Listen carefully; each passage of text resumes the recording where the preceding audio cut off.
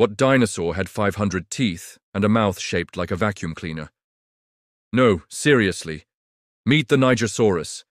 This absolute weirdo of the dinosaur world had a wide, straight-edged snout packed with over 500 tiny teeth arranged in dozens of columns.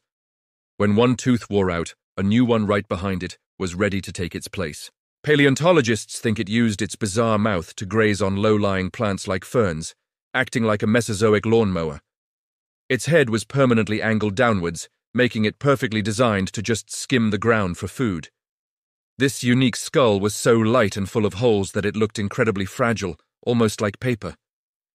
Imagine this gentle giant, about the size of an elephant, just peacefully munching away in the lush floodplains of ancient Africa. And here's a fun fact. Its fossils were so strange that it took scientists years to piece them together correctly after they were discovered. What a fascinating creature. If you love dinosaurs as much as I do, hit that subscribe button for more amazing prehistoric facts.